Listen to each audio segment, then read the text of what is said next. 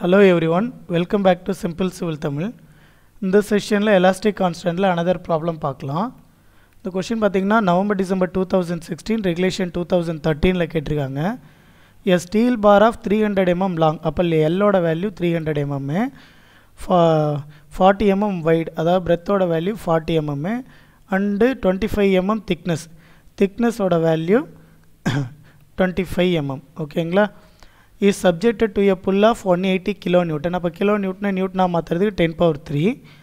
Determine the change in volume. So இது வரைக்கும் change in volume கேட்கல, அதனால நம்ம சால்வ் பண்ணல. So but இந்த சம்ல கேட்டிருக்காங்க, பார்க்கலாம்.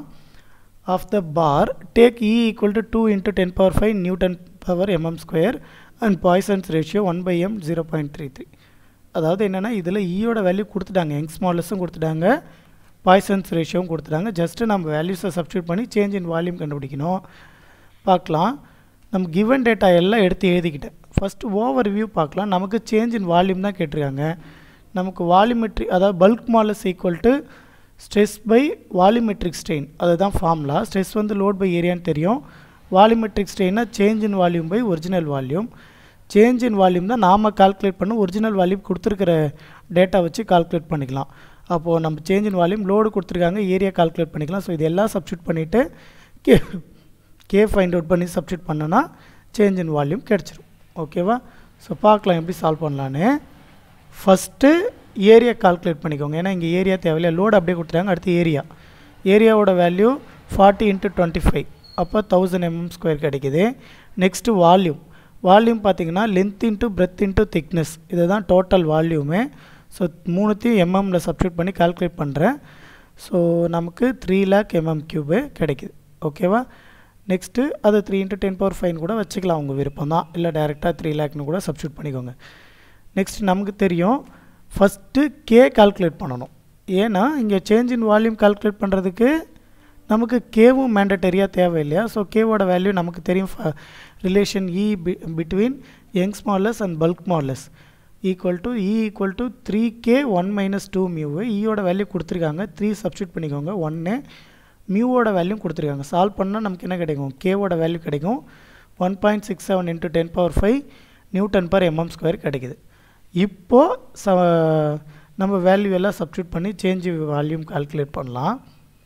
எப்படி கால்குலேட் பண்ணலான்னா சேஞ்ச் இன் வால்யூம், அதாவது இங்கே பாருங்கள், இந்த ஃபார்முலா இருந்து இப்போ change in volume by original volume வேணும்னா என்ன பண்ணலாம்? இது இந்த பக்கம் கொண்டு போயிடலாம், கேவை இந்த பக்கம் கொண்டு வந்துடலாமா?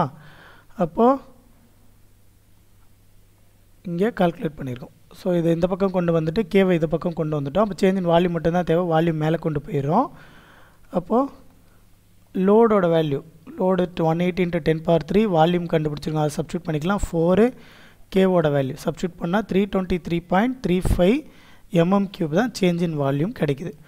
ஆல்டர்னேட் மெத்தட் அப்படின்னா ஒன்றும் பெருசாலாம் இல்லை, ஜஸ்ட் அந்த ஃபார்முலாலே சப்ஸ்டியூட் பண்ணிக்க வேண்டியதான்.